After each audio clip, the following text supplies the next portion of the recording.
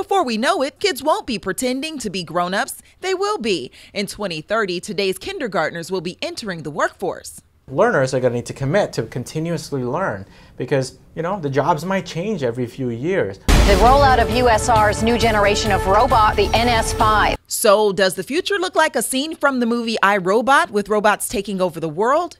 A new Pearson study gives us deeper insight. The whole idea that robots are coming to take our jobs, I think parents can breathe a sigh of relief that that's not going to be the case. The jobs are not going to disappear for their children.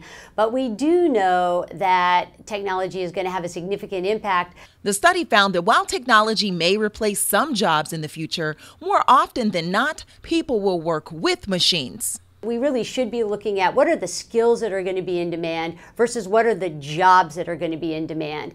And the research shows that some of those key skills are things like interpersonal skills, complex problem solving. Matching up these sets of skills is going to be the recipe for success in the future job market. Still, the big question, what will be the hot jobs? There's likely going to be high demand in sectors of education, in healthcare, in creative economy and design economies. We're also seeing some surprising findings. So one of the top 10 jobs was librarians, which you would have never predicted. You can check out details of the study at futureskills.pearson.com.